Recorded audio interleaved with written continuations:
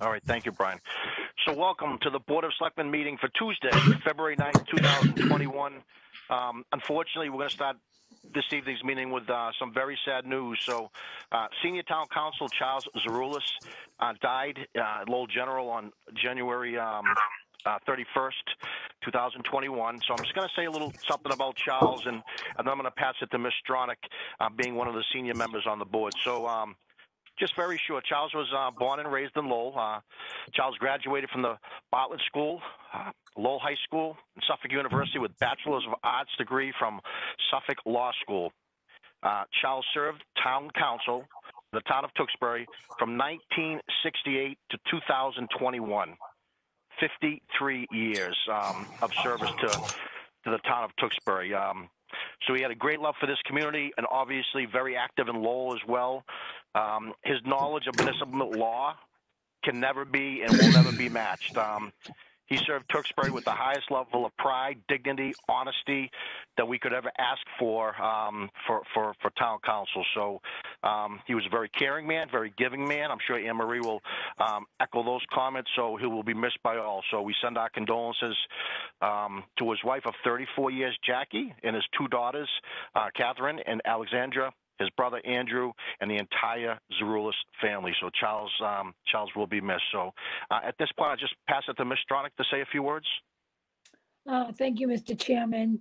I was so sad and really came with a heavy heart to hear of Charles' passing. And I just thought back to when I first became a member of this board and how caring he was in explaining the rules to us. And I know that he's taken that time with every member of this board, both past and present, to make sure that they understood and that we upheld our responsibilities. He was very good at providing us with constructive feedback in a way that allowed us to serve our community better. So I think about Charles, and I think about his love for this community, as you mentioned, Mr. Chairman, but I also think about his commitment to service of his community and how he put that above all else, centered in the love of his family. You didn't have a conversation with Charles where he didn't talk about his wife or his daughters or his grandchildren, who he was all so proud of. And it's a tragedy that the COVID complications took the best of him from us, but his legacy and the things that he has taught all of us will carry on through the work that we do in many meetings to come. And I just want to thank him for his service. And on behalf of the town, I want to ask that we take a page in our minutes today to memorialize Attorney Zaroulis and thank him for his service. I would request that we do that in our minutes, Mr. Chairman. And I would also request a moment of silence honoring Attorney Charles Zaroulis, who served Tewksbury with the utmost integrity.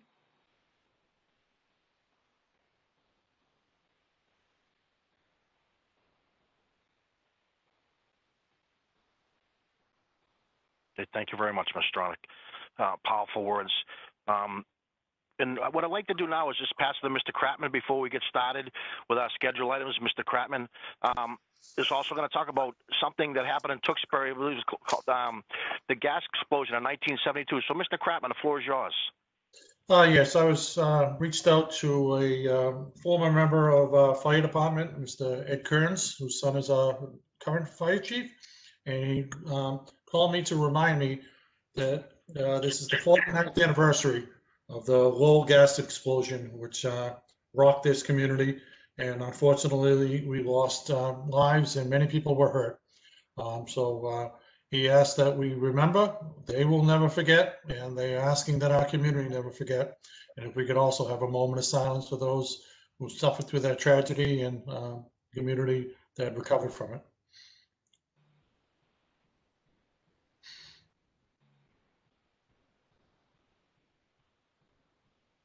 Thank you, Mr. Chairman. Good. Thank you, Mr. Kratman. All right. With that being said, well, let's jump into the agenda. So our first item is residents. Brian, do we have any residents on? Mr. Chairman, we will have a resident calling in when we get to the license fees, I believe.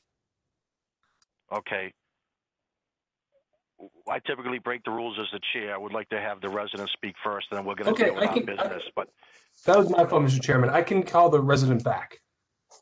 Okay, please let's do that. Let's jump into the license fees, because I know there's like a 30-second delay or a minute delay. So that'd be awesome. Let's call the resident back and let's hear the resident. And let's jump into the agenda. So licenses fee. So, Mr. Kratman, we brought this up on the agenda, I think, a few times as far as what we can do for local businesses, and especially around the beer and liquor sales. As we all know, that sector, that business sector, has been hit tremendously over the last 9 months. So, Mr. Kratman, what I'd like to do is kind of give you the floor, kind of tell the residents, again, what we're talking about, what we're thinking about, and let's just have an open discussion and see where it goes. Brian, did you say, Mr. Kratman, a second, I'm sorry, Mr. Kratman. Brian, did you say the resident's back on the line? We do have the resident, Mr. Chairman. Okay, please. Okay. And just for the resident, just a name and address, please, for the record. Yes, my name is Susan Amato. My address is 749 North Street in Tewksbury, but I'm also a business owner, and I'm calling to talk about the licensing and the fees. Please, the floor is yours, Susan. Excuse me? The floor is yours. Oh, thank you very much. So I had written a letter a while ago. It's been very frustrating, and I know everyone in this town has had things that have happened due to COVID, but the businesses in this town have suffered immensely. You have to think about the businesses that bring the money in, bring the people in from other towns. That's who we should be taking care of. And when you talk about the liquor license, you know, my business is down 70%, 70%. And I'm lucky my doors are still open, but my people are still hired. I'm still able to pay them, and I pay all my fees, whether it's my house fee or my business fees. Everything is paid. And I feel strongly that the town, they need to think about how can we help these businesses, because they're the ones that are bringing people to our town and spending money. And right now, as a business owner and a resident, I feel that we've just been ignored. I feel everything that I've done and every day that I stay open, it's because of me. It's because of what I have done. And I really feel that the town needs to step up and help all of us. Okay, very good. Well said. Thank you, Susan. Thank you very much for the comments, and we're going to jump into it right now as a board and have those discussions and see where it goes. So thank you very much, and you do have a wonderful restaurant and wonderful staff, so I thank you for that very much. Thank you. I appreciate it. Thank you. Thank you, Susan. Bye-bye. All right, Mr. Dorian, any other residents? Not at this time, Mr. Chairman. So I just want to be careful here. So let's go ahead and close down the residence section. Do let me know if someone calls in, and we'll go from there. So, Mr. Kratman, the floor is yours. License and fees. Why don't we just give an update of kind of where we were at, some of the discussions, our thought process, and again, that's why it's on the agenda, because we truly want to help, and we know the situation, has been rough. So, Mr. Kratman, the floor is yours. Thank you, Mr. Chairman. So through my economic development team, we've done a little bit of research. We've looked to see what's happening in our community. We've also, through the chamber, I'm on the board of directors of the chamber, and we've had numerous meetings with economic development, talking with local businesses that have come forward to us to tell us about how they've been struggling, asking for assistance, and we've been giving them guidance on how to do certain things and how to apply for certain things. And we've been looking at what's happening in the community. One of the things that we had during our discussion was the fees, and you know, we're asking the businesses to be paying a fee, which they usually do, and they gladly pay it every single year. But the fee is for a license, and you know, the license usually is a fully operational license. Right now during COVID, you know, due to state restrictions, the businesses aren't able to use those licenses as they have in the past to their full capability. Businesses have either been limited to completely closing or down to 25% capacity or 40% capacity, or you know, limited hours of what they can stay open to. And you know, what their usual normal business hours aren't even close to what they've been doing. We did some research to see what was going on in surrounding communities, and a number of different communities have taken action on it and waived fees either completely or at a reduced fee. Dracut, Chelmsford, Tingsboro, Winchester, Billerica, surrounding communities that are in our area have taken action on it. And I'd like to have the discussion with the board to see their thoughts on it. Talking with my economic development team, they would like to see us do something to show that we are supporting businesses. When this is over, we're going to be competing to bring businesses to our community. We have a lot of open storefronts. We got a lot of places that are closed. Some of them due to COVID, some of them not due to COVID, but there are some places that are open, and we are competing with our surrounding communities. And we want to show that this is a town that is willing to work with businesses and help them when they're struggling. My recommendation, if you would like it now, is to waive the fees to 50% of what the licenses are right now. And that would be for all alcoholic licenses for the restaurants and bars, and the beer and wine ones for the restaurants and bars, and the club licenses. We have 4 club licenses for different things, the Rod and Gun Club, the Knights, the Elks, and the I think I can read off the 4, but we have a list in front of us of the number of licenses, and my suggestion would be to waive that to 50% and help them through the difficult times, and hopefully, you know, collect full fees going forward. But that would be a one-time waiver of fees and suggestion. So I'll put that in this motion and listen to what the rest of the board wants to discuss. All right. Before I go to thank you, Mr. Crabtree. Before I go to the board, Mr. Montori, you know, we've been trying to keep a pulse on this as far as stimulus packages and how grants might apply, because it's very complicated. You know, so can you just outline for the residents what we have done to date? I know we've had a meeting, I believe it was a month ago, whatever, give or take, but what we've done to date. And if Mr. Kratman's proposal, again, we're going to have an open discussion. What are we talking as far as dollars if we were to apply Mr. Kratman's motion of 50%? So licenses of 50%. So first I want to make sure. So that's all alcoholic restaurants, beer and wine restaurants. If I heard him right, the club licenses, and did you include the in-holder licenses, Mr. Kratman? No, I did not. I didn't think that was. I just did the other 3. I thought those were more suitable for who have really been impacted at this point. Okay. I just want to make sure which I had. So that revenue is $44,500 if you did a 50% reduction. To date, we have waived fees for the entertainment licenses, fees to 23 businesses. Amusement licenses, which are $75 per device. There were 98 devices licensed in the community. So those fees have been waived so far.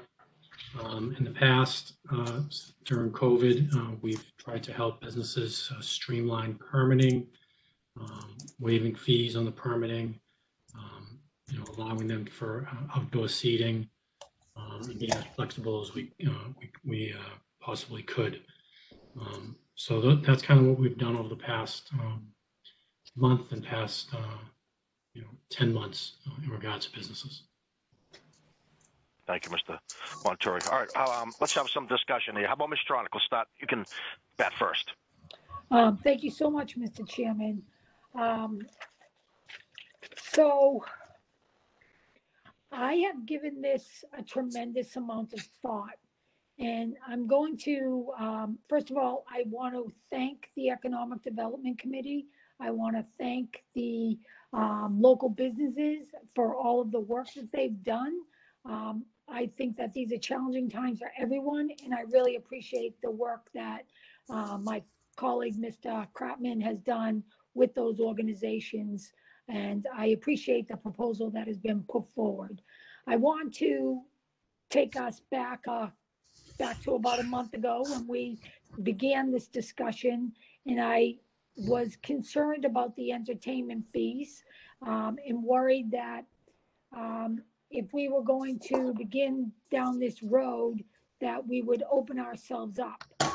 At the same time, when we are trying to be flexible and trying to make adjustments for everyone, I think it's important to note that similar to what the residents who called in, Susan, had to say, everybody has been touched by COVID in a way that has impacted them financially. I can think of ways in my own home that have impacted, and I am not alone in that. And I think about all of the residents that we have to compete with. And obviously, everybody wants to look at one particular group, but I feel it's incumbent upon us to look at the community as a whole. And when we looked at the entertainment licenses, I made some comments about our revenues, our loss of revenues. And at that time, we had asked Mr. Montori to tell us what he was anticipating lost revenues would be from this year from all the sales tax. My concern is that we did entertainment. We now have in front of us alcohol. I think about businesses, pizza places that don't serve alcohol who have also been impacted, smaller restaurants that have been impacted. And while I am not opposed to supporting businesses, I think that there needs to be more of a process to find out who needs the help the most. So I was thinking that a way to do this, and I would have to, through the chair, ask Mr. Montori if this is even possible, but if we could think of some kind of hardship waiver or something similar to that, where people could basically show, because I'm not sure what people have gotten in terms of, I know that they have been, we talked about last time, I had mentioned that maybe we should be giving businesses resources to help with grant funding and COVID relief, et cetera, and I'm not sure. I think that Mr. Kratman mentioned that his committees are working on some of those efforts. And so I'm not sure if some businesses were a little bit, had more ability or capacity within their organization to tap some of those funds that could assist them as well. But my concern is that by carving out individuals, we are almost creating some special interest. And I think about our residents, as we know, our seniors have been hard hit with this as well. And I think about, if I'm able to give money back to our businesses, how do I address our residents? So I am going to propose, rather than a 50%, and I would like to hear the town manager's thoughts on this, if we could do some type of waiver, hardship waiver, or, where this thought process came was through like the abatement process. I'm not saying that that's the process, but similar to that vein. I don't know how others feel about that, but I would be much more inclined to look at this on an individual basis and determine it based on need rather than carte blanche for all licenses with alcohol. That's what I have to add to the conversation at this point. Looking forward to hearing what others' thoughts are, because I am extremely open-minded about any and all options when it comes to supporting efforts in relief as it relates to COVID and the challenges that has been imposed on all of us by this virus. Thank you, Mr. Chairman. Thank you, Ms. Stronach. Okay, why don't we let's continue the discussion. How about Ms. Wellman? Thank you, Mr. Chairman. Mr. Kratman had made a motion, so I wanted to second it for discussion so that we're sort of being a little bit more formal about it. And I wanted to make some comments both on his proposal and then also on Ms. Stronach's proposal or her comments and suggestions, which I think are very interesting. I agree with Mr. Kratman. We've been talking about this and doing our due diligence, and we've asked the manager to, give us the numbers and the understanding of what the impacts are. I think that holistically, there's sort of a surgical and there's a blunt approach to the problems that we're trying to help solve or sort of alleviate. We're not really solving them, but trying to alleviate the pain that some of our business owners are experiencing. And to Ms. Stronach's point, some business owners are experiencing more hardship than others based on grants or PPP loans and so forth that they may have already been able to secure. Regarding Mr. Kratman's proposal, I support that. I would support a 50% refund actually at this point of their fees. We know that this sector is hurting tremendously, and it's universal. It's not unique really to any particular restaurant. They're all really suffering at this time, and this is relief that we can do pretty immediately and without a tremendous amount of staff working hours to implement that relief. And so that I think can be taken separately, in my mind, from Ms. Stronach's proposal, which I think has merit. I had looked at some other towns that had put together some grant funding programs with other neighboring communities and created grants for businesses, so they weren't necessarily loans, didn't have to be paid back, and they were funded through the CARES Act, which has been extended.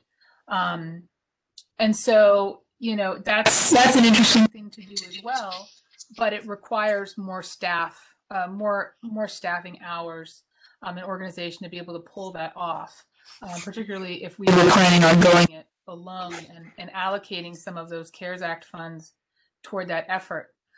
That's something that doesn't necessarily have to happen right now. It's something that could happen a few months from now as the landscape continues to change, as more people get vaccinated, and we have a better understanding of how much CARES Act dollars we have left after what we've committed and what we need to use in town internally. So that's one option. Another option is to do a hardship waiver, a 1-year sort of program, as Ms. Stronach proposes, and I think that certainly is worthy of discussion and merit by this board, and the impacts that would require on terms of town staff. And I think that to do something like that would behoove our business owners, particularly if we put in some requirements and some qualifications. So it's not carte blanche, but it is need based, and then they would have to show that need. So I think we can be surgical, and we can also try to address all businesses and not just limit it to those businesses that have liquor licenses. So I would support both options. I think it's really important. One thing I've talked about an awful lot is senior tax relief. And we were talking, you spoke about abatements, Ms. Stronach, and I think that we can use that same source to maybe help some of our most needy with some senior tax relief through our overlay account. or need-based. Need-based, it doesn't have to be limited to seniors. For those folks that are experiencing tremendous difficulty with their rents, their mortgages, and our, we're seeing folks that have unemployment claims in that have also had fraudulent claims brought against their name, and so they're not getting unemployment, so they have no income whatsoever, and these people are really, really suffering, and it's not as rare as one might think it would be. So there's a lot of folks that are suffering. We aren't necessarily seeing that. So I think there's lots of options here, but I definitely support both Mr. Kratman and Ms. Stronach's efforts in this regard. Thank you. So I have a motion by Mr. Kratman, a second by Ms. Wellman for discussion. Mr. Brian Dick, continue the discussion on the motion. Yeah, I think it's simple for me. I truly believe this board has been sympathetic. I think where we are right now on February 9th, 2021, after a robust pandemic season, I think we're exactly where I figured we would be after this topic came up originally back in, I think it was December, early December, from Mr. Kratman. I support the 50%, and I will support that tonight. I think, where we are right now, we've taken the time, we've analyzed, we've worked with our town administrators, our town manager, to determine what's best, what's the common balance for what we can do for businesses, what the power that we have and what we can do for businesses as well as residents. So I think the 50% is a good proposition, proposal, motion, what have you. I understand. In addition to that, there's been. I'm a business owner, so I understand kind of some of the relief that's been granted by the state as well as the federal government. I'm not in the service industry, restaurant, bar, which has been hurt the most. I agree, but there's been some businesses that have been that have actually grown in this time. So I'm not in favor of like a hardship waiver or an abatement for individuals at this time. I don't think we have the bandwidth, and I don't mean to say that that's an excuse. I just think trying to figure out, in addition to what's being offered at the state level and the federal level, government level, let them do what they've set out to do for our residents and for our businesses. So, the first round, there was a lot of PPP money that was granted. My business was able to get some of that money, and we used it to hire and to maintain our staff. I know it could always be more, but there was a round two that was recently done before the new administration got into presidency. So there's more qualifications on that, but I believe restaurants and gyms and things like that will be able to leverage that. And then there's probably going to be another round three of money. So I personally feel where this board is exactly where we need to be. I don't want to do just because other towns waived 100%, 50%, 30%.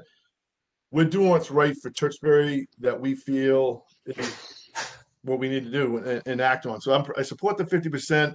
I was excited to see the grant list that was provided by the town manager to businesses. There was a lot of money that was awarded to local businesses in the service industry, in gyms and things like that. That's a great start, and that's grant money from the state, I believe. So I think with that, the stimulus, the round 1, 2, and 3, it's never enough, but I'm in favor for the 50%. I think that hurts it hurts us the least for businesses and residents. So it's a $44,000 hit in the budget. That's at least what we can do, but it's the right thing for Tewksbury. We're not Wilmington. We're not Reading. We're not Billerica. We're doing what's right for Tewksbury. I appreciate the town manager's work on this and his hard work on this, and I appreciate the proposal here tonight. So I'm in favor of the 50%. I am not in favor of hardship or an abatement relief at this time. Thank you, Mr. Chairman. Mr. Brian Dick. So you stole a lot of my thunder there, Mr. Brian Dick. For me, it's easy. I'm not a businessman. However, I'm a resident, and I frequent many establishments in Tewksbury, like we all do, and go in and just go into establishments, and you know exactly what we're talking about.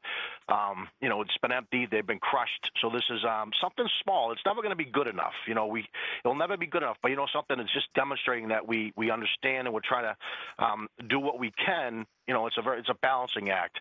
And I guess my only other comment, you know, we're talking about license fees, so I don't think we need to get crazy and try to boil the entire ocean on February 9th. You know, we have in 90 days, we're going to go to town meeting and talk about budgets. And I think this committee, our commitment to the residents is the same. What can we do for taxes, water, and sewer? The three things that punch us in the belly. And that's what we're going to focus on in the next 90 days so we can demonstrate to the residents, hey, you know, we looked here, and here's what we're going to do. And I think that's our commitment, or at least my commitment to the residents, because it's impacting everyone across the board. So my only point is we're talking about businesses tonight, specifically license fees, but, you know, we still have to always think about 30,000 residents and do our job for them as well. So it's a balancing act, and I'm with you. I have nothing more to say. So with that being said, does anyone else have any further discussion on the matter? We have a motion, we have a second. Mr. Chairman, just to finish the conversation, I want to just first stress, I appreciate my colleague, Ms. Stronach's opinion on this. Absolutely. I agree with everything that she said about how residents are hurting and other places hurting. But, you know, my committee is economic development. And so that was my charge, is to focus on that. You know, I do believe that all the residents are hurting, and there's other ways, and hopefully, you know, if they need assistance, I want them to reach out to the town and make it known to us that they're having difficulties getting through. We're always open to listening to people and have an open ear, especially when people are struggling. This community always rallies together when people are down. I've never been proud of what they've done during this COVID situation, and they will continue to do so. But like I said, I talked to my economic development team. We're trying to keep businesses in the community so that they can keep paying taxes and keep the residents' tax rate down. And you know, we're doing our best to help them survive so they can help us. They pay a lot of taxes in this community, and we want those taxes to continue. I'd rather take 50% of something than 0% of nothing. 100% of nothing, really, is what it comes down to. So, you know, that was the whole motion, to show that we're in support, that we hear them, and we're going to be here during tough times. So when they're paying all these fees and taxes during good times. So that was the whole purpose. But I do appreciate everyone's opinion. So thank you, Mr. Chairman. Okay. Any further discussion, Ms. Stronach, Ms. Wellman? Ms. Stronach, you get the microphone. Yep, perfect. Sorry about that. As I said, I have a very open mind about this discussion. And when it first came in front of us with the entertainment, I asked about other fees. I am curious if the Economic Development Committee has talked about other fees besides these two groups in terms of looking at fees in general.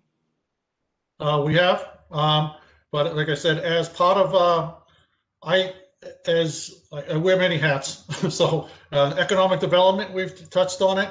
We've had meetings during the chamber. We've had some of the grants and loans that were available aren't available to every business. So we've had people from the state giving studies and talking about loans, and people from economic development from the state level talking with our small businesses, how they've been impacted. This was the hottest hit we considered.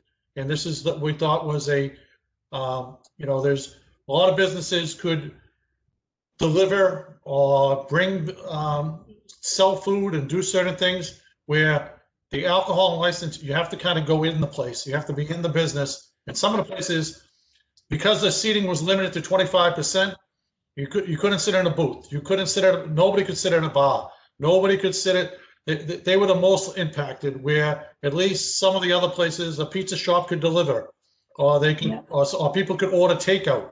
And this is not, we're not talking about taxes. We're No, I talking about a understand that. license fee. And we're charging them for a license fee for something that they're not able to use. And that's No, why. I understand that. I'm just trying to, again, I appreciate all the comments, but I'm trying to make a decision that I think is right for Tewksbury. I really appreciated Mr. Dick's comments about surrounding communities and what is best for the whole. And I just wanted to understand the entire discussion at the economic development, because you are correct. You are our person on there who is charged, and we've asked you to take on that responsibility. So I appreciate that. And I certainly appreciate the efforts put forward. I just want to, with we're carving out this group, I want to know if there are any other groups that are being thought of that we should be considering at the same time, which is why I offered, and I get the capacity thing, which is why I said that we had to talk to the town manager, but I just am wanting to make sure that I am, because I am not opposed to this, but I want to make sure that I am making this decision open-mindedly and appropriately, knowing all the facts, and that, the economic development feel that the entertainment and the alcohol are the two groups. If there are other groups that you're all thinking about, as you just suggested with the many hats, I would like to know that as well, because that would play into my decision-making as I take this vote, which I think is an important vote. And per our last meeting, one of the things that I stated to the businesses is that, as we were discussing this, that we would like to hear from them. And please contact us and write in. And so far, I think everybody's seen the letters and correspondence that we've heard from. Those are the correspondence that we've heard from. We did welcome every business to write into us, to car dealerships, to any kind of business. We didn't specifically say what type of business. We asked all businesses to please contact us and tell us how COVID has affected you. And I can only act on what I've received. And those are the correspondence and the things that we've heard. And like I said, when we have meetings and discussions, that's the outcry, and that's what we're hearing, and that's the need. Okay. So that's what we're focusing on. Thank you. I appreciate that, Mr. Kratman. Yeah. Thank you, Okay, Mr. Ms. Chairman. Wellman, I have nothing further. Okay, thank you. Okay, before we take a roll call vote, Ms. Wellman, any last discussion on Mr. Kratman's motion? I have none. Okay, perfect. Because this is virtual, we need to take a roll call vote. So we have a motion on the table. Mr. Kratman, just for the record, could you please read the motion, please, one final time, just because we had Absolutely. a little bit of lengthy discussion. Let me bring it up. I have it in front of me. Give me 1 second. I apologize. I apologize. I didn't realize that was a motion. I thought it was just a recommendation. Sorry about that. Well, give me 1 second. But the motion is to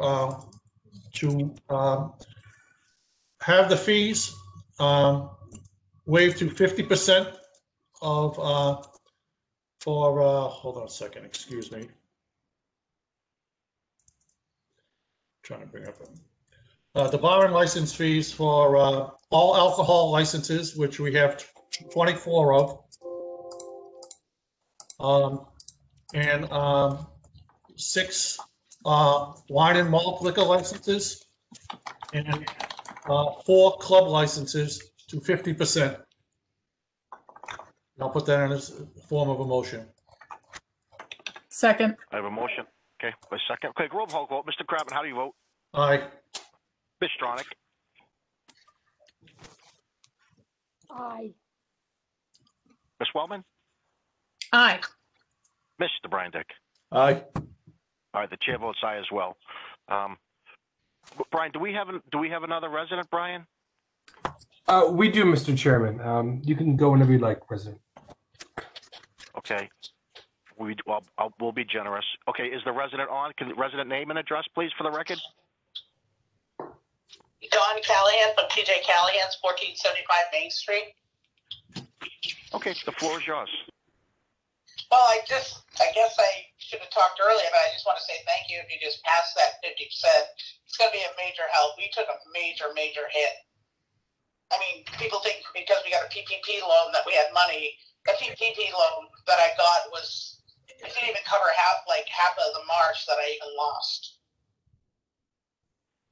Well, hopefully you could hear by the discussion that we hear you loud and clear. We've been listening, and again, it's never like perfect.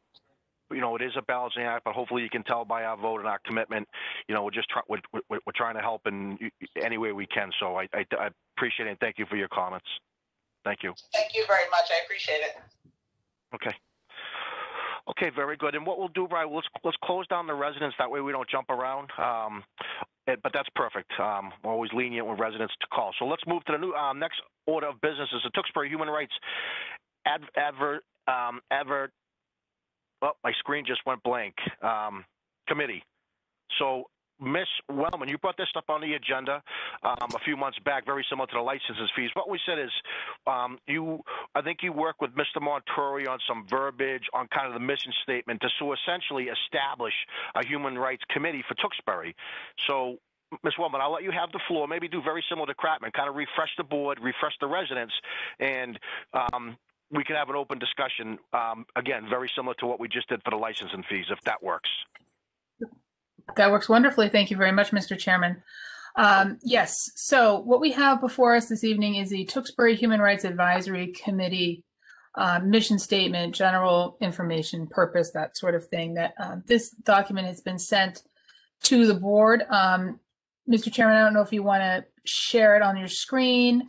I have opened a copy at my desk so that during the course of our conversation, if we want to make amendments to the language, we can do that. And I can capture that in real time. Mr. Attorney Zaroulis, this was something he worked on in December and in January. And so this was vetted by him prior to being brought back to the committee. And I just want to say at the beginning that in feedback and conversations I've had with folks, I think, and also following the attendance at the MMA, where there was a lot of focus and conversation on these issues, that I'd like to change the name or entertain the board's interest in changing the name of this committee to the Tewksbury Diversity, Equity, and Inclusion Committee. It's a bit more progressive, updated language.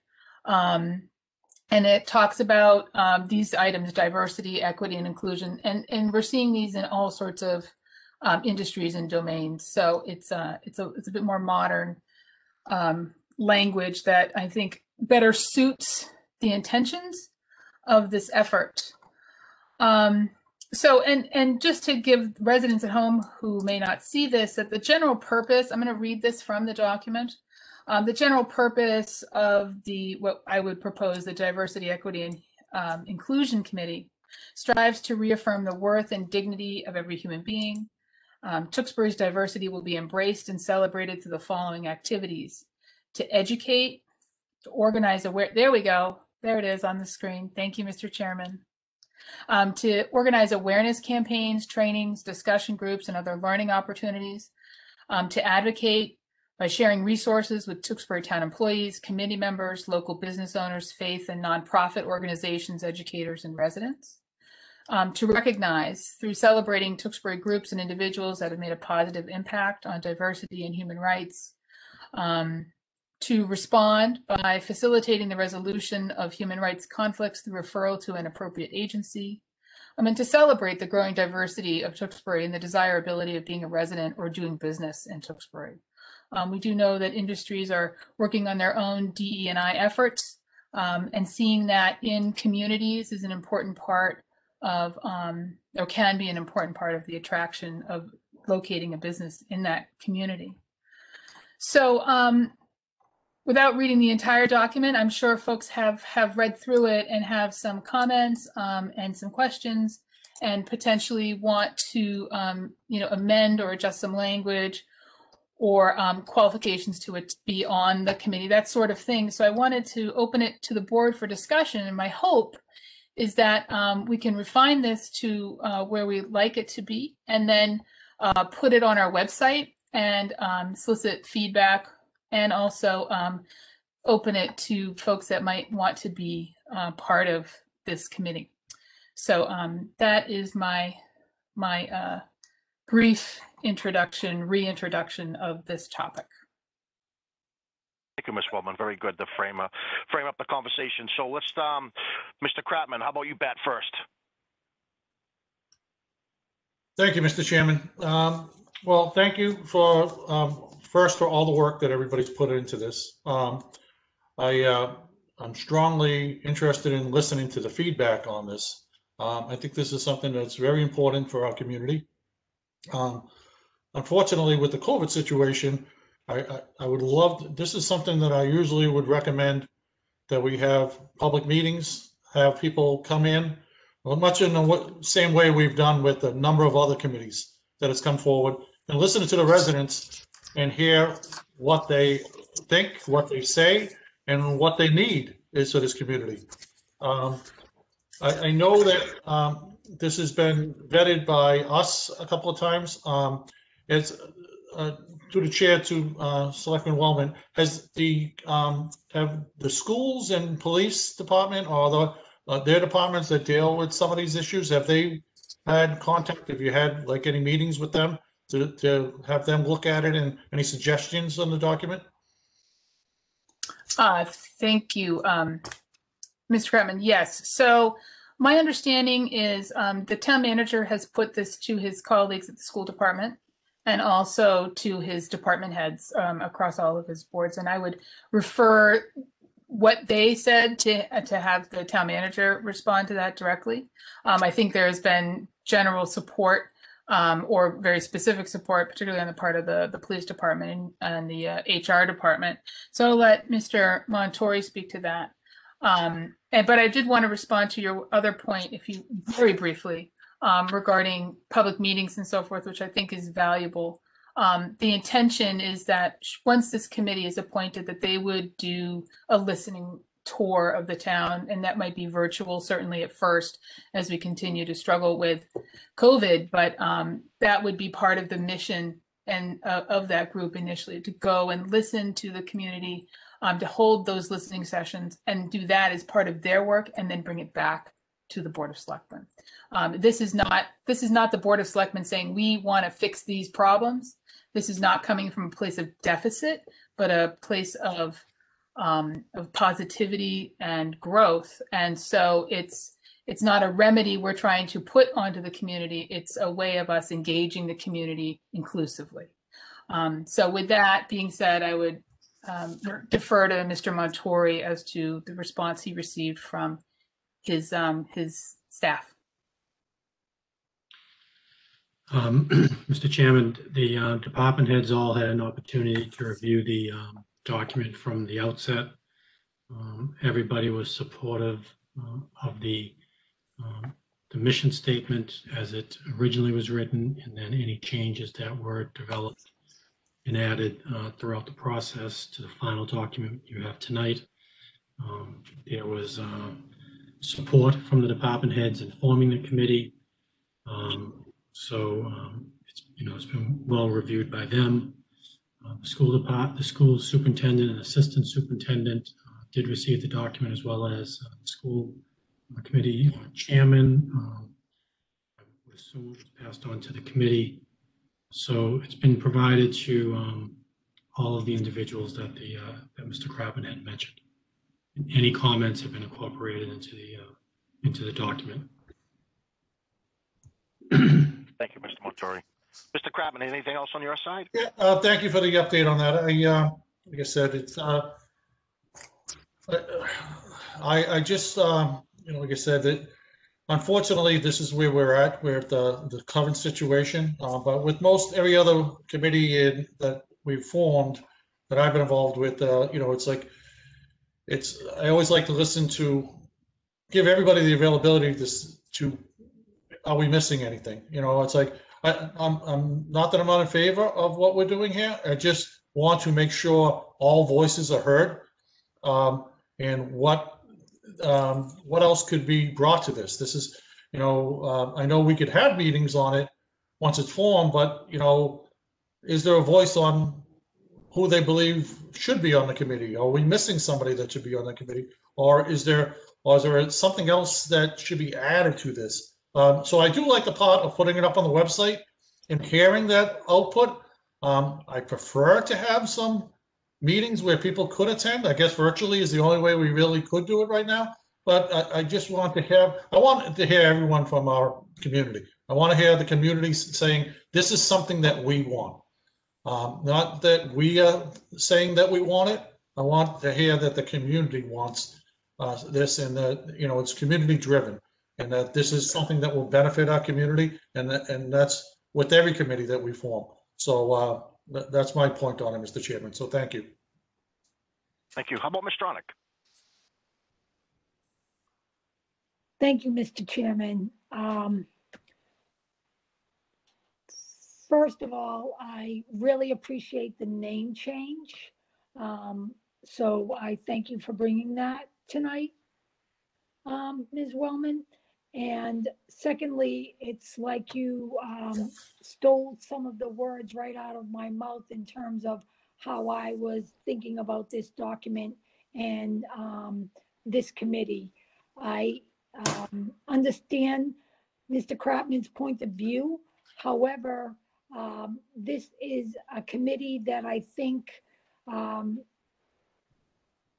if there were the need for any changes, that's what it's all about. Similar to other committees that we formed in the infancy, there's a thought process, and I think of this as a seed document that you've presented, and that the committee's work is to do some of the things that Mr. Kratman talked about in terms of making sure that we've carried everybody's voice into the process. But I do think that this is important, and I think thinking about this as how we improve, how we learn, how we move forward as a community to make sure that everybody feels that they can represent themselves and be true to who they are, and be thought of not to be looked upon as in a negative light. I think that this type of work will serve us well moving forward, to just bring us to be a stronger community. So the point of this is not a deficit. This is about improving how we move forward as a town, I think is really exciting. And I am looking forward to the work. I think the way that the committee has been structured with 9 members and then the 3 town ex officios to help guide the work, to make sure the fact that if there's any funding has to go to town meeting, and just that there's a lot of room for growth within this committee. Even just seen by, instead of calling it human rights, talking about diversity and equity. I find it refreshing in a way that we can look at ourselves differently. And I look forward to hearing about the work once this committee gets up and running, and welcome the different voices that I think it'll bring to the table that we may not have heard before, to Mr. Kratman's point. That's all I have, Mr. Chairman. Very good. How about Mr. Brian Dick?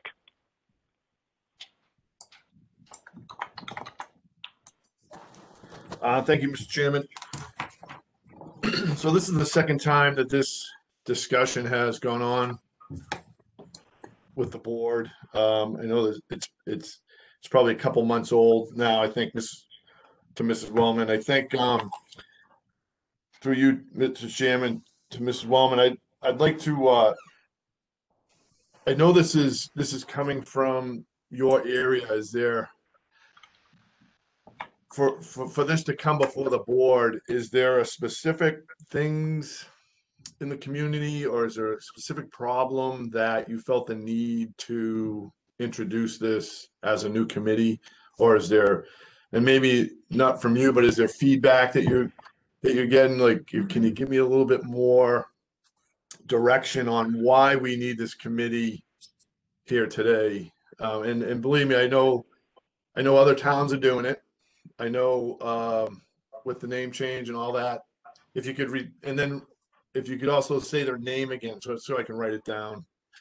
But I guess that question. The first question is really like, what would this committee tackle on its once the committee is established? What do you see the first issue or first thing that in Tewksbury that this would tackle, since it's coming from your department? Well, thank you, Mr. Dick. I don't have a department. So I think I know what you're talking about. I think that I don't know that there's a particular topic that they're going to identify or tackle initially, with the exception of listening to what the residents' experiences are. To your question, and then maybe forming some decisions like, is there an opportunity for us to do more education internally? For example, during Pride Month in June, someone told me when we were talking about this that Wakefield, that their friend in Wakefield who's on their committee, they had done a presentation on what the history of the Pride flag and what's going on with that, to give people understanding. Would that be a topic that's interesting? We can look at diversity in the community. There's lots of different kinds of diversity, and how have we changed in Tewksbury, and what are people that are in different diverse groups, what are their experiences like when they're coming here? Do they feel, as our diversity increases, do they feel that it is an inclusive community? And if not, why not? And then what could we do to improve upon that? So there are examples that individuals have. This committee has received letters from families in town that have adopted children that are minority communities. You've seen those letters. We've received letters from educators. So this board has received correspondence from residents in response to this effort. And I'm sorry, I don't mean to put you on the spot. I think those are good things, and those are some of the things I wanted to hear and understand. If it's, I think there's a lot of areas that this committee can address. You naming some of those. With that information, I guess, how would you see that information kind of playing out? And I know that the current name has advisory in it. Yeah. And I don't know if it's in the new name, but I envision this as an advisory where maybe the committee would come before the board. Yep. And state the item, the issue, the problem, the discussion, and then a solution, or maybe you need some funds, or that type of thing. I'm trying to vision how this committee would work, and then if there was some type of action that maybe went in front of the town, per se, like town meeting, would that warrant come from the Board of Selectmen, that item? Okay, those are all great questions. And one thing I didn't answer for you was that the name change would be Diversity, Equity, and Inclusion Committee. Diversity being all the different ways that people are different, and then inclusivity being how we welcome, how we show our belonging for those. You can be a diverse community and not very inclusive. So it's important to look at those things. So to your point, this committee would still be sort of an advisory committee. It's not a commission. It's not going out and looking at coming in with preconceived notions or with preconceived problems that it's looking to solve. This document does not include that.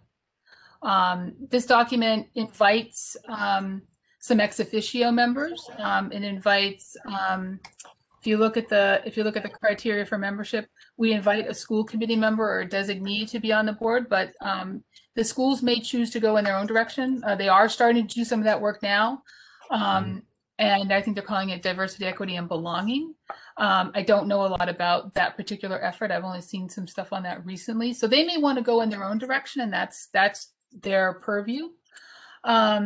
This committee would be working to solve things through conversation, open discussion, listening, those areas. But if they needed funding, that would have to be approved in the way that this language is set out. That would be approved by town meeting, and that might be for things like educational program speakers, etc.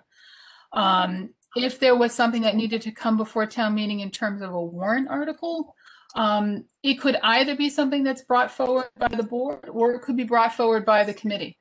Just like the beautification committee is a subcommittee of the school of the of the Board of Selectmen, they also bring their own items before the town that's not sponsored by the board. An example of that would have been the plastic bag ban, for instance. In that particular instance, it was not brought forward by the selectmen, but by that committee. So that's something that if you want to amend that in this document, that can be done. And it can be part of a forward conversation. You know, it doesn't have to be one or the other. And I don't think that we need to limit it at that point. Yeah, I don't think you want to limit it because I do think that this can make a stronger community. There's when you talk about getting different people involved, different voices, it can make Tewksbury an even better place than it is. So I don't see how this committee can't make the community stronger. So with that said, I kind of like the current name as an advisory committee. I'm on the name change, I'm still trying to grab that. It's not a big change to me, but it's, just trying to sit and kind of think about that, how that, I'm not against the name change, but I'm wondering, there was obviously a reason why there was a name change. It took the advisory out and things like that. So, we can put advisory back in. That's completely fine. If I think the thing I'm focused more on is the terms diversity, equity, inclusion. If you want to make that diversity, equity, inclusion advisory committee, I'm completely open to that. I think that would be just tremendous. Yeah, I think the human rights thing doesn't flow well with me. So I kind of like how you've kind of encapsulated that if we move forward with approving this committee. So with that said, I'll go back with the chair. I didn't mean to say department, Jane. Mrs. Wellman, I meant to say, I guess I could have said your heart and just your constituents have developed this committee, and you brought it forward, and I appreciate you bringing it forward to the selectmen for this discussion. Thank you, Mr. Chairman. Very good. Okay, I'll add some additional comments here, and then we'll just kick it back to the board. So I always say great minds think alike. The name is, for me, it's very fancy. As a matter of fact, what I came up with was the Tewksbury Common Ground Committee, Tewksbury's Common Ground Committee. And I'm sometimes a definition guy. So get a little static there. So common ground, I call it opinions and interests shared by each of two or more parties. And then I always go back to what we're here for as a Tewksbury residents. And I just put it in Tewksbury residents from different cultural backgrounds found common ground. For me, it's that simple. Just short and sweet. So I'm not going to get caught up with the name change, but I thought to the point, the name was a little bit heavy for me. And if I go, so there is some stuff I feel like Ms. Wellman that we should really look at hard. What I mean by that is if I look at 4, 5, and 7 here, and can you see that? Am I still sharing the screen? Yes. Yes. Okay, cool. So I'm not going to read them out, but if you really take a deep dive on 4, 5, and 7, for me, it's like very strong language. It's almost like this committee, how should I say it, would have like some authority to be like the police or FBI, to think about it, consult and mediate with parties involved, provide a safe place where individuals or groups can discuss their concerns and complaints. And the last one is, I skipped 6 and 7, is assistant planning responses to groups, internal elections. adverse to the core values. You'll get a lot of static there. I don't know. I can't see who it is from. The point being is, like I said, very strong language. And I think of open meeting laws. For me, it sounds pretty risky if we have a meeting and folks come in, our residents come in, and stop making. I don't know what I'm trying to say is we just got to be very careful that we just don't use this as a forum, to come in and identify residents' names or stuff. I think it's very risky with open meeting laws.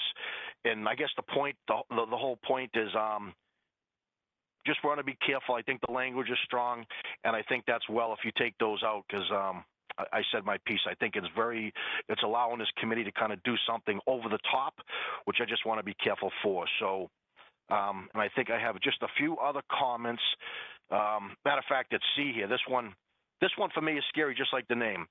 The committee shall be politically nonpartisan. As soon as I see that, I'm like, it draws politics in. And for this committee to be successful, it absolutely unequivocally has to be nonpartisan. And we hear that word every day when we turn on the TV, and it drives folks nuts.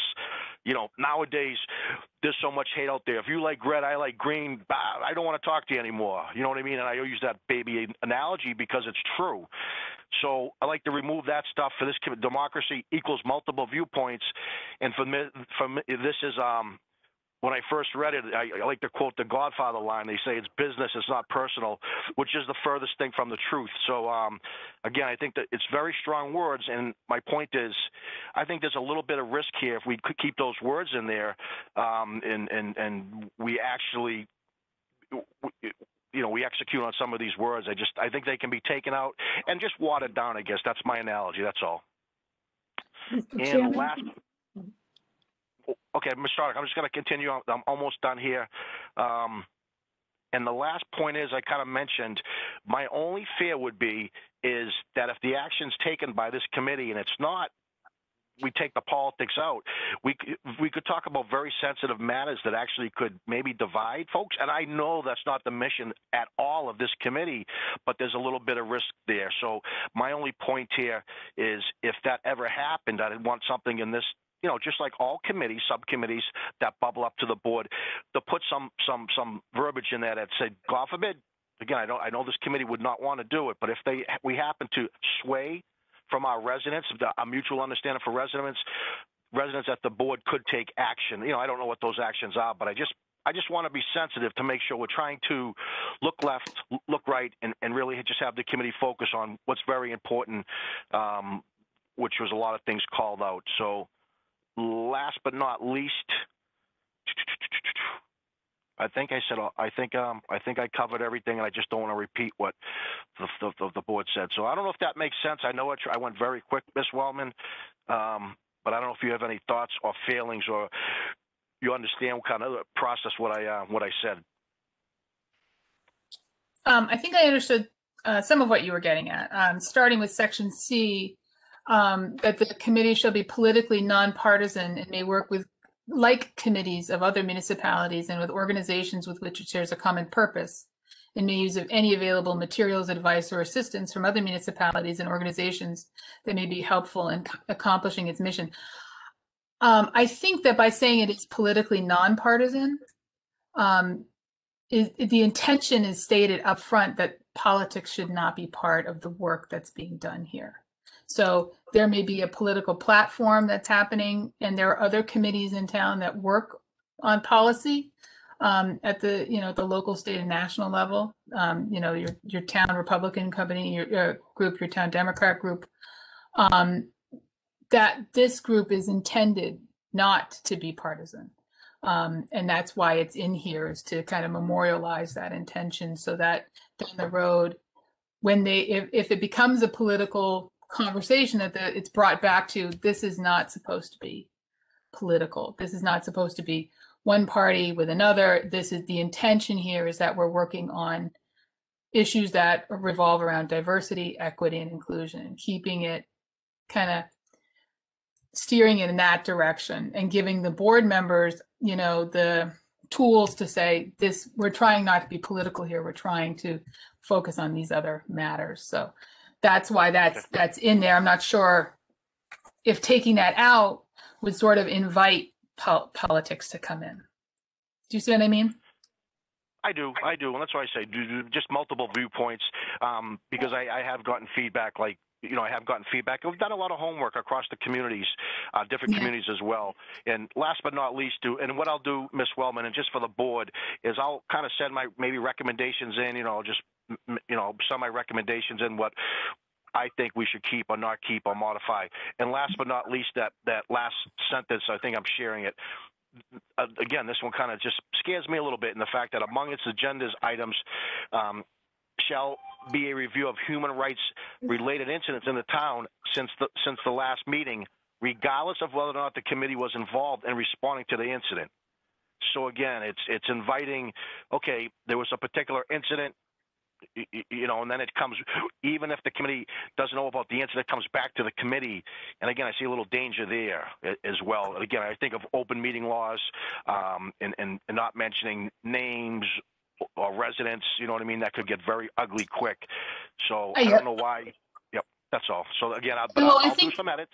Yep. Yeah, I would appreciate that. I think that to speak to that point specifically, there are issues that come up in a community from time to time. People post about them on their Facebook pages. People talk about them at less now, soccer games or whatever. And so there are things that do come up. They can be discussed in a way that honors the privacy of the individuals. If somebody were to approach a member of the committee and say, I need to talk about this, or I need a way to work on this, that can be, this is a matter that's come up, and this is how it's going to be handled, with framework and guidelines to do that in a respectful, confidential way, recognizing that these are open meetings and they are required. And that's why some of the having the town manager's designee on that, and the other members, the criteria of that board makeup is part of that framework that ensures the success around that. But I certainly welcome your edits and all of the committee's edits. Absolutely.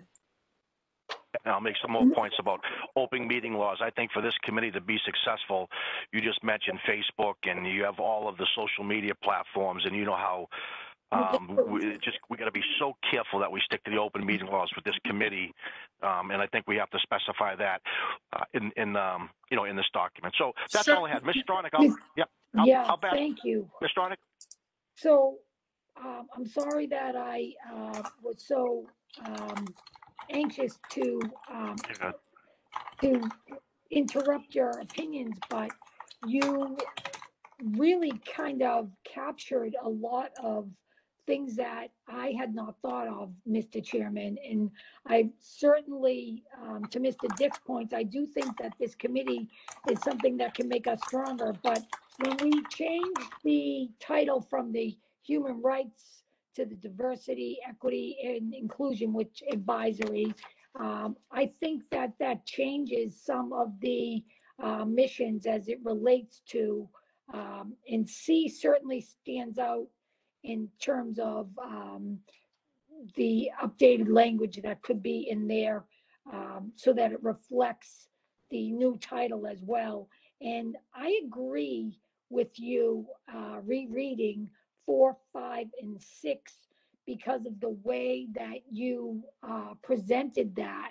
I was thinking about those in different terms, but I think that you make a very strong case for removing them, because I think that if you are looking at 1, 2, and 3 about the promotion of the diversity and inclusion within Tewksbury, those things can kind of rise to the top as issues.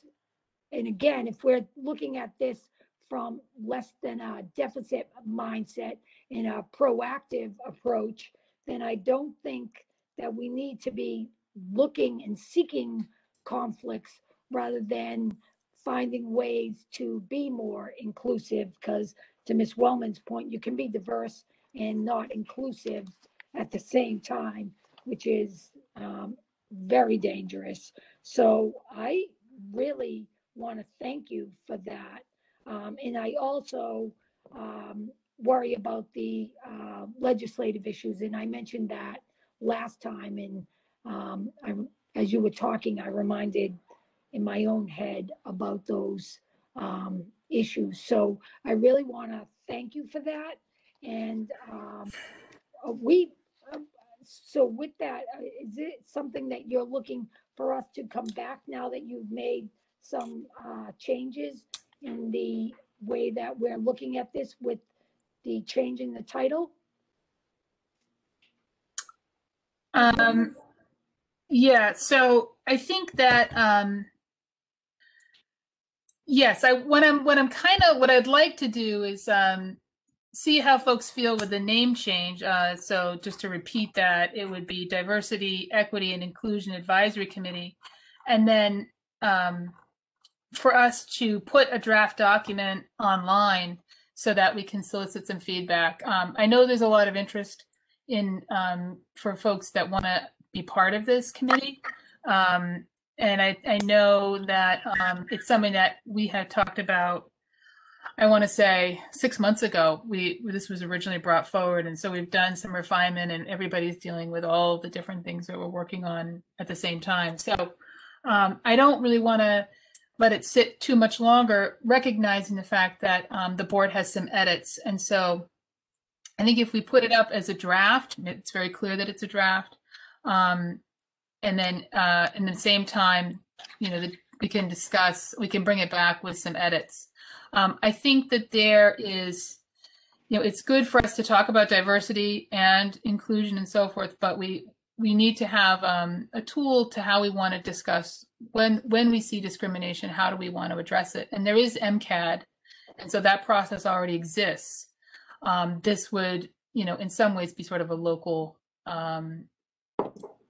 place where somebody could stop and ask questions before they go to that level, and maybe be able for us to turn things around here in our community when those things are encountered. But I'm very open to what the board wants to do, what the board is comfortable with, so that we can move forward and bring this to the community so that we can do that listening and that committee can start that work. It's going to take time. I think it'll take a year for those listening sessions to go around. So there's no we need to take our time to do it correctly, but I do think we need to be able to engage the public at this point. Okay, thank you, Ms. Wellman. Thank you, Ms. Stronach. Any other discussion before I ask for what's the pleasure of the board, how to move forward? I'd like to just make one more comment, Mr. Chairman. So just a couple of my thoughts, just want to get it out there. So I like the Diversity, Equity, Inclusion Advisory Committee. I like what Ms. Wellman has proposed. I like the advisory in there. So I do like that. I am concerned about moving forward without seeing a final document. And I think it's moving forward.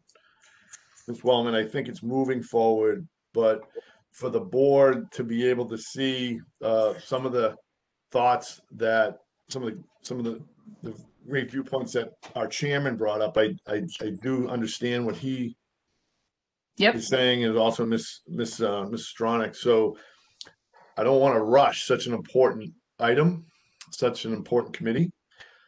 So I would like to filter back the edits, the title edits through the document, whether it changes the flow a little bit, which I think it will, right? I think we agree on that.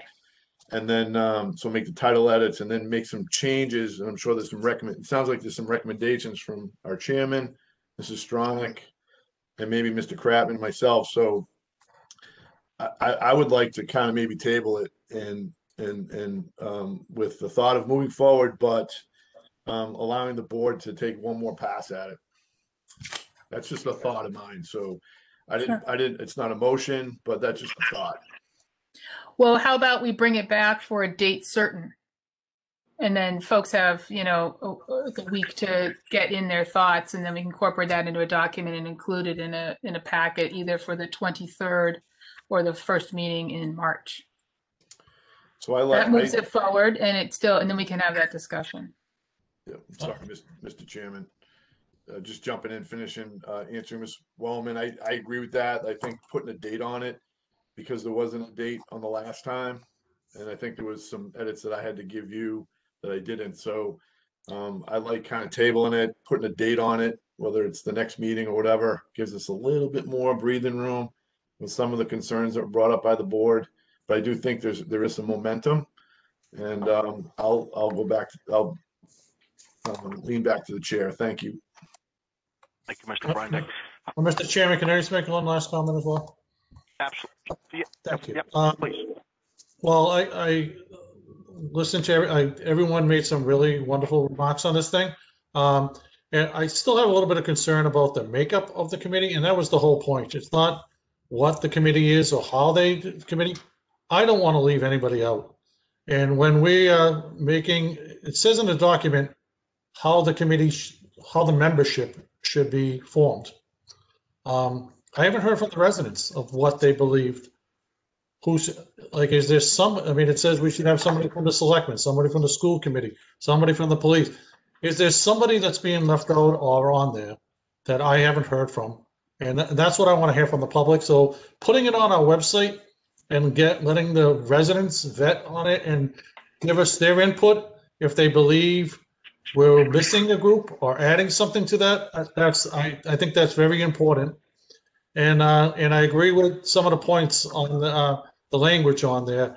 You know, I was a little concerned with, providing a safe location for things. It's like, how do we, I understand the thought process behind it, but it's like, if there is, if there's a group and we're having a meeting, how does the town ensure that this is a safe, location and that people's agenda, that everybody's viewpoints could be heard. It's just, there's some language and some thoughts that I think we should just look into. I'd like to have the residents speak to it and then make sure that our general counsel, once again, gives it the okay of, we're not liable for something if something was to happen of, our document says that we're providing a safe location. How are we doing so? How are we providing that? And this just a couple of concerns. I mean, I'm sure we will. I'm not concerned about that, but I just want to make sure that we're not putting ourselves liable for any suits or anything as well. Very good. Seems like we're very close. I think next meeting is doable. What's the next meeting? February 23rd. But anyhow, what's the pleasure of the board? The 23rd. Okay, cool. I think we're close. So what's the pleasure of the board? So I'm going to make a motion that we bring this item back on the 23rd with comments from the committee to myself and Mr. Montori 1 week from today, whatever that works out to be. Is that the 16th? Okay, so a week prior to. Yeah. So a week prior to. Go ahead, Mr. Arnick. I'm sorry. Could I just make a friendly amendment to that? And if we could do it to that Friday, just next week is school vacation week, and I'm not sure what, I know that I'm worried about not being able to get it to you on Tuesday. Sure. But I would like till the end of the week so that we have it ready for our packet when it goes out on Friday. So Don't ask me for a date. I'm looking at a calendar. So our next meeting is the 23rd on Tuesday. So if I could have edits by the morning of the 19th, so they can be, but earlier is better. Yep. 4 edits is hard to do. I can do it. I can totally do it. But earlier is better, and then we can incorporate those edits in a red line document so everybody can see how the changes are impacted. You see what comes out, what goes in, each person's color, and then I'll present that back to you in the packet. And then my process at that point would be, whatever the pleasure of the board is. But once we agree on that language, then to post it and to solicit comments from the public as we go forward and open it up to people to apply. We'll still do our normal interview process like we typically do for boards. Mr. Chairman, sorry, I do have another question. Go ahead, you're good. Go ahead. Ms. Wellman, when you say that we're gonna post it, we're still gonna post it as a draft, asking for it. Is that what you had mentioned that earlier? Is that still the intent? I wouldn't post it as a draft until Okay. we've refined the language. I think it would be better if we refine the language than to bring it forward. I think it's better if we can go forward and say, we can post it. I'm fine with posting it as a draft if you want to, but if we take out or significantly refine, sections 4, 5, and 6 and so forth, then we're spending a lot of time explaining that. And, Mr. Kratman may feel differently, and I'm open to that, but. I just want to make sure that I'm understanding what I'm voting on. So I know you had mentioned that earlier. I just want to try to understand, that's all. That's fine with me. All If right. that's the motion. I'll second it. Okay, we just had a lengthy discussion. So, Ms. Wellman, one more time. Well, how about a nice quick summary for the motion on the table, and then we'll go from there. So, what's the motion to have the edits in by February 19th? Correct? Yes, sir. Just the from morning the board, of February just from the 19th. board. Yep. Okay. And to come back before the board on the 23rd. Very good. Okay, cool. Ms. Stronach, did you second that motion? Yes, I did. All right, very good. Roll call vote. Roll call vote. Mr. Kratman, how do you vote? I would just discussion of this. I would like to see that the public, like I said, I still have concerns that that we're voting on something that how the committee is made up, and we're not allowing the public. If it's not posted on the site, how is the public going to give us their input if we're not posting it prior to us voting on it? I'm not comfortable with that. If it was posted and for a draft and residents could do it and then we could vote on our next meeting, my vote would be yes.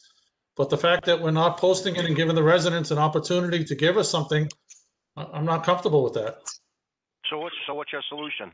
You have any I amendment to the believe motion? I think the draft should go up on our website tomorrow if we're voting on it, and let the community talk to us about the need and how they think this committee should be formed. I want residents' input, and that's Mr. Montori, I got you. Mr. Montori, would that be possible before we amend or not amend the motion? What you could do, Mr. Chairman, is you could go along with Ms. Wellman's motion, and at the same time take the draft as it's currently presented to the board tonight without any changes, put it on the website, and ask the public to provide any comments by the same date as the board. Okay, how would would that just be a simple click on the our website for residents just to do it as anonymity, just to make edits as well? We can work on something tomorrow that they either do it through the general email that the town has, or they can send Janine the comments directly. Okay. If that's something the board wants to do. Mr. Chairman. Please, Mr. Chairman. Mr. Brian Deck. So we're in the discussion mode for Mr. Kratman, correct? Yes. So I feel very confident in Ms. Wellman's proposal on the group of individuals selected for this committee. So I would not be in favor of posting it to the website and tomorrow in a rush job. I think the motion that Ms. Wellman presented and the second by Mrs. Stronach, we should move forward with that and take a vote. Okay, very good. So let's again roll call vote. We have a motion. We have a second. So let's just vote on that and see if we want to adopt or not adopt Mr. Kratman's potential motion. So roll call vote. Mr. Kratman, how do you vote in favor of Ms. Wellman and Mrs. Stronach's motion? As is, I vote no. Okay. Ms. Stronach, how do you vote? Yes. Ms. Wellman? Yes. Mr. Reindeck? Yes. And the chair votes aye as well, so it passes. Okay, thank you very much. Mr. Montori, the floor is yours. I think we have just a few items. We have the snow operations report, and then we have some invoices just to review. So the floor is yours, Mr. Montori. Thank you, Mr. Chairman. Just briefly, I just wanted to give the board and the residents an update on the nor'easter that we recently had that went from Monday into Tuesday last week. As all of us know, the town had 19 inches of snow in a 14-hour period, which was higher than most communities in the area had.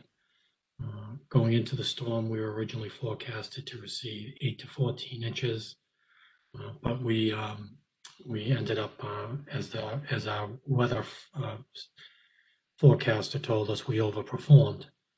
We had a good response from our DPW. The entire staff came in for the storm.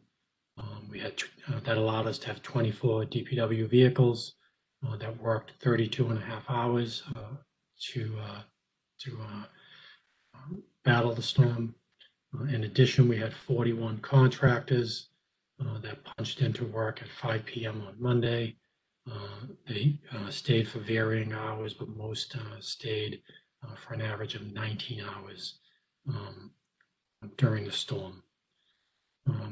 During the storm, we, as we normally do when we call in the contractors, we call in a town employee from another department who comes in and handles dispatch for us.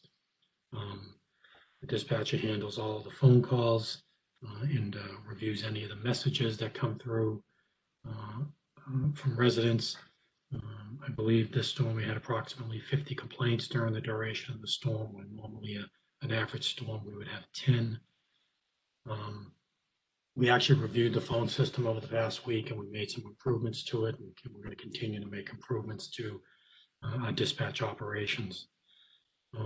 In addition to this being probably the worst storm we've seen since 2015, and the amount of accumulation of snow we had in a short period of time, we have a lot of new contractors working for us this year, and that caused us to have some streets that were missed, generated more complaints than normal because of the storm size. The contractors that we have working for us this year, unlike in past years, we have smaller equipment than we've had in the past, which made pushing this heavy snow accumulation more difficult. Just to give you an indication, we started to see a decrease in our contractors. We used to have upwards of 60 contractors. Then in 2017, we started to see a decline. And then this year, we have 47 contractors, mostly smaller vehicles, which, again, in a large storm like this, makes it difficult to push the snow and clear the streets as fast as we would like. We did have road supervisors out during the storm, as we normally do, but again, because of the type of storm and the amount of accumulation in a short period of time, they mostly plowed and didn't have the opportunity, as they normally would, to check areas and check routes. We also will be addressing this in the future by bringing in additional employees separate from the staff that plows to assist with spotting areas, just to make sure we catch all of our routes and all of our areas as we should. We had an after-action meeting once the storm ended, reviewed all of the issues that we had. We worked to address those issues, make improvements that we'll continue to make. And I think this past weekend, even though it was a much smaller storm, I think they did a good job on Sunday. And I think overall, for the type of storm we had last week, I think the DPW staff did an excellent job. I know we had more complaints than normal, but 32 and a half hours of work, 19 and a half inches of snow. I think they did an exceptional job. And again, it wasn't perfect, but we know where we had problems, and we'll improve upon that. And that's really it. I just probably want to end by just saying, the town has 160 miles of roadway, which translates into 320 lane miles. We have 598 accepted roads in our community, and we have approximately 300 cul-de-sacs and dead ends, which makes plowing difficult. And even with those difficulties, I think the DPW does a good job. So again, a unique storm. Haven't seen one like this since probably 2015. And I think they did a good job during it and cleaning it up. So that's just an update on the storm. Okay. Just questions. I have a few, but I'll wait. Questions from any of the board members? Comments? Mr. Chairman, Please, Mr. Oden, please. I'd just like to say that I put the yardstick and I keep a snow count. I got 22 inches where on my little cul-de-sac, and I do want to thank the DPW workers. They really have done a tremendous effort, and then they got whacked again over the weekend, and then they got whacked again today. So I appreciate the town manager's comments, and I know that it's always hard when it snows to do everything that we can for the town, but from my little perspective, I think we got another 3 inches, and I think that overall, they did a very good job considering the challenges that we had. So thank you, Mr. Montori, and please thank the DPW staff from me anyway. Very good. Well, Russ, anyone else on the board? Mr. Chairman, if I could say a couple of things. Thank you, Mr. Montori, for giving us the update. I did, I'm sure as everybody received some sort of calls of concerns or things in it. I do want to thank DPW staff. I know everybody worked really hard. It's not easy dealing with these storms. Mother Nature can really wallop you, and everybody's working straight through the nights. I think there's always room for improvements, and I have had discussions with the town manager about some of the recommendations that I think we could put in place, specifically communication.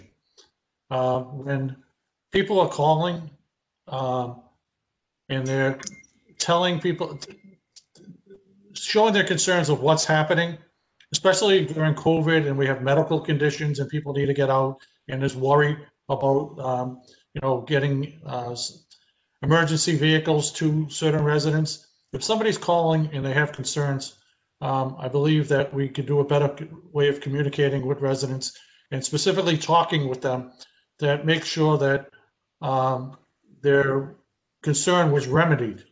I know we get calls and we send crews out to handle it, but without talking with somebody, is the concern actually remedied, or is there something that we're missing?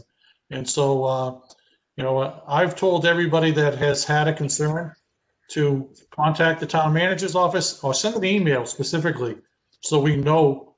If you have pictures, if you have concerns, we can always do better. We're always working harder to do better. And if we need to, put more equipment on specific areas, then we need to do that. But like I said, everyone worked as hard as they could. We did get a big storm, but when those things happen, we find the problems and there's a way to solve them. And I think working together, we can solve them. And we'd like to hear the residents' recommendations or issues that they've had and find a way that we can make sure everyone's happy with the services being provided by us. That's all I have, Mr. Chairman. Any other board members? Mr. Kelly, Mr. Chairman. Please. Just really briefly, I want to thank the manager for being on top of this. He gives us updates during, to kind of tell us how it went with the storms in between meetings. It's important for us to get that. My question through you, Mr. Chairman, to the manager is, what's the most efficacious way for someone to have something addressed with the board? Because communication is certainly a priority. I know that we have a form-based feedback on the website, the DPW website, so people can put in, report an issue that way. And then they can also call in to the DPW. There's a phone number that folks can call and leave a message or somebody answers it. And so what is staff's opinion on the best way to make that communication when they're in the moment and they can't get out of their driveway and it's been a long time? I live on Shawshene Street. And so the trade-off for living on a busy street is I always have my street plowed and it's really well done. I have to hear it all night long, but I have no complaints in the wintertime. So I don't live the experience necessarily of somebody who lives at the end of a cul-de-sac. but my neighbors do. So what's the best way? Let's give the residents a tool that's the best way for them to reach out when what that expectation is. I know folks tend to call and they do tend to come pretty quickly and address it for some of those folks, but not always. So what's the manager's recommendation? And I still think during the event, calling the DPW is the best way.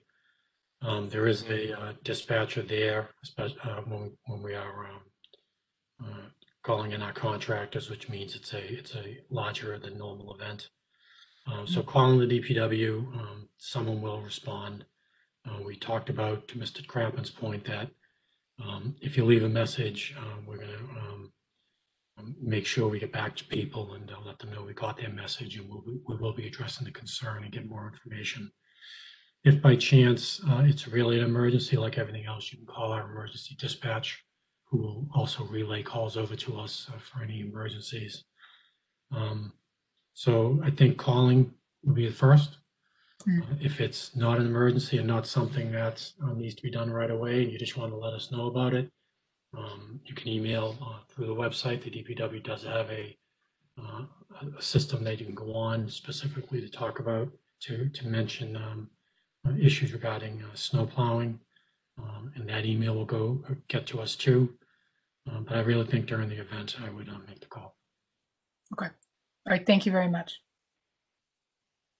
All right. Mr. Breindick, are you good? I'm good. That was the muted thumbs up. I'm good. I thought they did a great job. I thought they did a great job, and I didn't get any complaints. So that's all I have to add. So keep up the good work. Thank you. All right, very good. All right, Mr. Montori, again, thanks for bringing it on the agenda. I think it was important to the residents to understand that we did get walloped, and there were a few misses, and we did receive numerous calls, to come back and clean up areas here and there. So the sad news is every time it looks like I think we're in for it. Every time I put on the news, looks like we got another storm coming and another storm. So here we go again. But it's New England, it's par for the course. So I think enough said there. So that brings us, Mr. Montori, to town council invoices.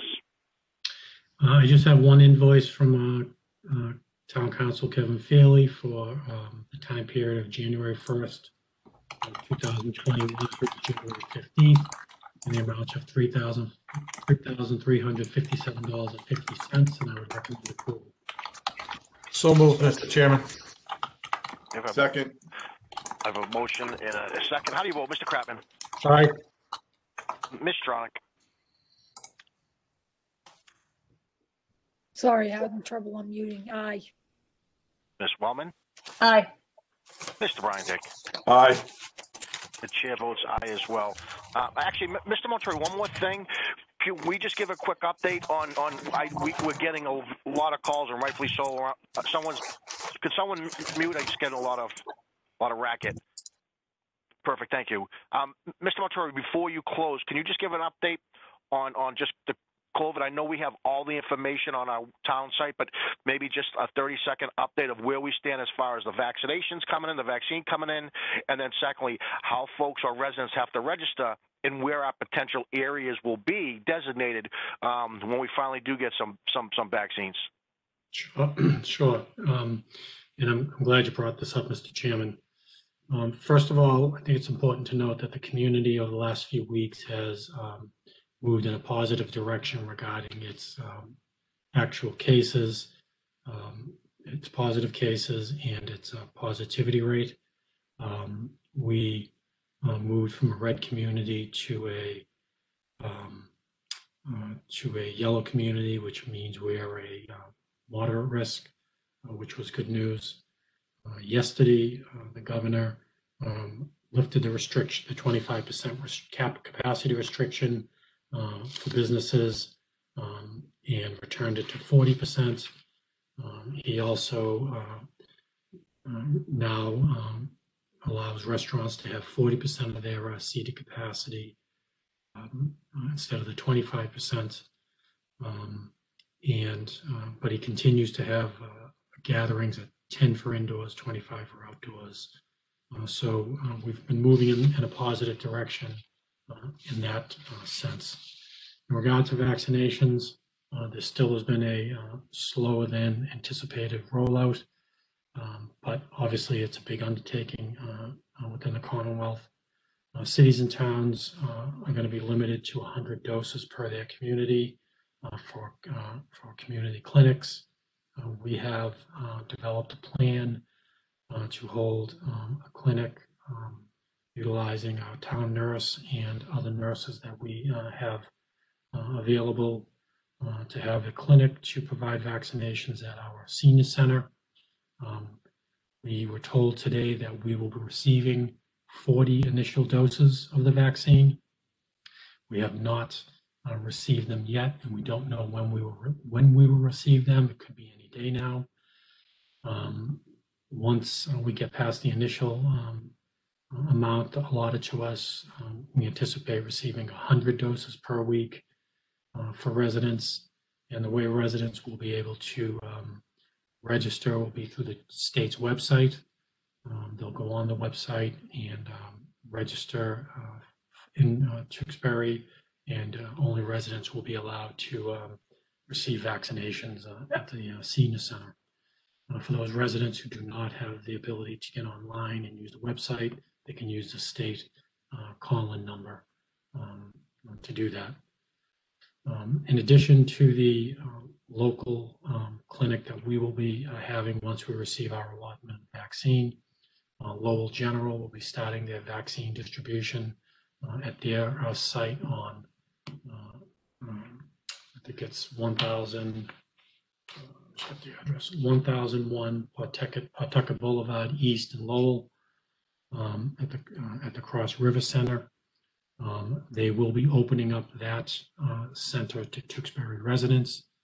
So residents of Tewksbury can start registering for the vaccine there at lowellgeneral.org/COVID vaccine. That can be started immediately. So that was good news. So not only once we get our clinic up and running, there'll be an alternative for residents to go to Lowell General's site in the city of Lowell.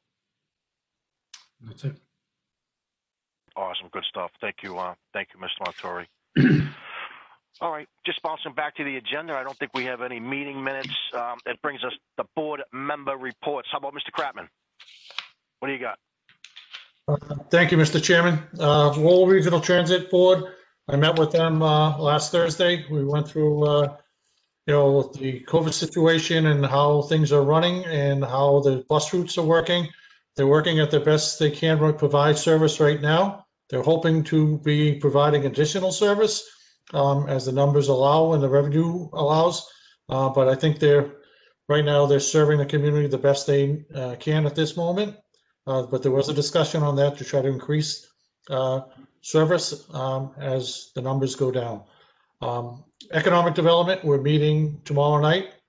So we'll be discussing some of the things we discussed tonight. And we got a number of exciting new developments that are proposed in the community, which I'm happy to hear about. And so hopefully I'll have something to talk about at our next meeting. And that's all I have, Mr. Chairman. All right, very good. How about Ms. Stronach? Thank you, Mr. Chairman. It's going to be a busy week for a bunch of my committees. The elementary building committee meeting will be having their meeting on this Thursday, February 11th at 6 p.m. And lo and behold, the Tewksbury Events Committee is going to be having a meeting on Tuesday, the 11th at 7 p.m. looking for ways to kind of bring the community together, hopefully as the spring is sprung and there's a little light at the end of the tunnel with the COVID virus and the events that are occurring that Mr. Montori just spoke to. So they're going to try to see what they can do about putting some events together. Not sure how that's going to work, but we'll play it as it comes. And then next week on Tuesday, the local housing partnership will be meeting at 7 p.m. So that's what's going on with those committees. Looking forward to bringing back elementary projects for those that drive by. It's going very well and is on target.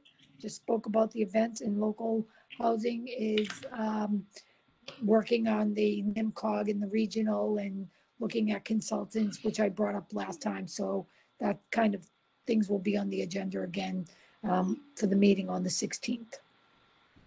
And I would just like to remind people, and I'm not great with dates and times, but I just want to check. Mr. Montori, last week, because of the snowstorm, the center of town were reminding residents that the trash was delayed, but that is not. Tomorrow is trash day, correct? That is, that is correct. Okay, just checking. Just if I'm confused, maybe somebody else is as well. So I just want to kind of remind people that that was last week, that it was delayed, not this week. And that's all I have, Mr. Chairman. And again, I just want to thank the members of the board for such rich discussion at tonight's meeting, and just a respectful way in which we all shared our vast opinions. So I appreciate the work. Thank you. Very good call out. All right, perfect. How about Ms. Weldon? Thank you, Mr. Chairman. Just a few things. I wanted to note that the Small Business Administration has extended their deadline to apply for economic injury loans through the end of the year, actually. And so that's information we got from NIMCOG, and I posted on my page, but it's out there, and we can get that information maybe on our COVID page from Mr. Montori, or if we have access to that. I held office hours virtually last week on a Thursday night. That went pretty well. We had a few takers, so I'll continue to do office hours virtually. And some folks were able to kind of share with me some of their thoughts about different things going on in the community. The Beautification Committee had some conversation about the Adopt an Island program, and maybe it's waning a little bit. So we're trying to figure out how we want to handle interest in our islands, if we want to continue with that. And then we had some conversation about creating a subcommittee to look at the Tewksbury Village design guidelines. So South Tewksbury, that area on along Main Street from basically the post office to South Fire Station. So we had some comments about that meeting can be watched, and we'll see if we actually do have a subcommittee come forward, or if we decide to pursue another angle. I noted that Comcast, I got some complaints about Comcast suddenly charging more for their internet service. And I reached out to Mr. Montori to talk about, because these fees are going up, and if we had any recourse through our host agreement, which is mainly, it's just cable, it's not the internet. But there was some actual interesting findings there, and I wondered if Mr. Montori would be able to share that with the board. Because it was charging extra, people were getting notifications of higher charges for usage on their rates because everybody's home working, and so it was outside of the contractual agreement most people have with the cable company for their internet provision. So Mr. Montori, if you wouldn't mind. Sure, I'll try to decipher what was told to us. We reached out to our representative at Comcast in regard to this particular issue. And what she told us was, obviously, if anyone wanted to have a conversation with her more about this, they could. She said that in regard to the pricing or the cost for the charges, they were providing their Northeast market additional time to become familiar with their new plan, but they do have a new plan to charge customers who use more than their data plan. I think their data plan they were introducing was 1.2 terabytes. Was that correct, Jane, in what we saw? I think, yeah, and they could either move to an unlimited plan, or if they used excess of that many terabytes, right, that much data. Yeah. And the problem was they weren't giving anybody notification that when they went over that, or there were concerns that they weren't giving notification when people went over that limit. According to our contact, They do provide notice to them, whether it's through text, email, or phone calls. They did talk about to help customers understand the plan. They provide extensive information, complimentary months, courtesy credits. But it is a new plan that they're putting in place that they'll start charging people. It was delayed a little bit, but they will be moving forward with it. So if anyone does have these type plans with Comcast, they really need to watch how much usage, their data usage is, because if they go over it, they will get charged, and they may not know they're going to get charged. So we still have some more work to do on this to get any information out to residents, but we're still trying to understand it ourselves since it was brought to our attention. But the real bottom line is residents are probably using data that they believe is unlimited. That's not unlimited, and they will see charges for it in the future. Motion detected at the... Ms. Wellman, I'm not sure if that covered everything. Yeah, I think it's something we'll have to stay on top of. I was originally concerned that it was usury. Everybody's kind of trapped at home with their kids streaming things and learning remotely, and people doing work-related calls remotely all the time. And everybody's using a lot more data than they were typically. Or like I stream the news while I'm on calls too. Not right now, but typically.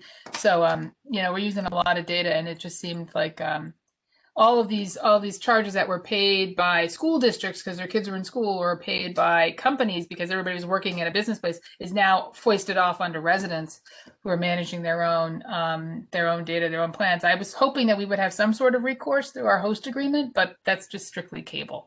And I appreciate the manager looking into that and reaching out to Comcast. And it seems like it was very timely. People are all of a sudden like waking up to this sort of change. So it wasn't the first time that they had heard that this was a concern. They're delaying the rollout of it here, but it was something I wanted to be able to respond to, and I appreciate the time taken to do that.